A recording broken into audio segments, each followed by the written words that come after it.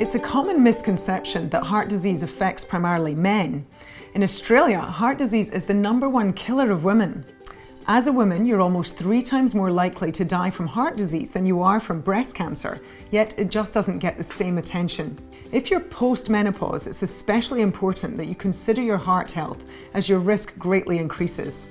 While we can't do anything about the risk factors that are out of our control, things like age, genetics, and ethnic background, there are many others that we can do something about. Quit smoking and be aware that if you're taking the contraceptive pill, smoking is especially hazardous.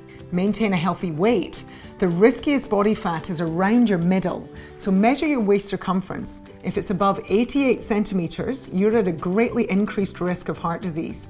Ideally, you want your waist to be below 80 centimeters. Manage your blood pressure. High blood pressure puts immense strain on your heart and it damages blood vessels, increasing your risk of both heart disease and stroke. Manage your blood cholesterol profile. In general terms, you want low LDL cholesterol, high HDL cholesterol, and low triglycerides. There's much that you can do though from a dietary perspective to improve your blood cholesterol profile.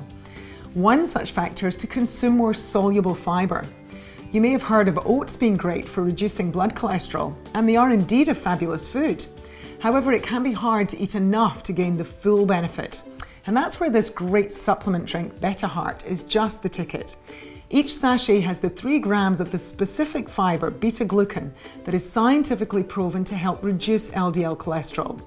Just mix 1 sachet a day in water, milk, or your favourite smoothie, and you should see improved cholesterol results within weeks.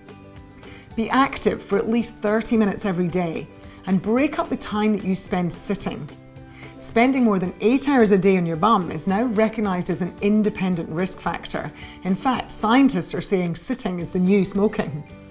Finally, if you have diabetes, be aware that this greatly increases your risk of heart disease. By managing your diabetes optimally, you can keep this risk down.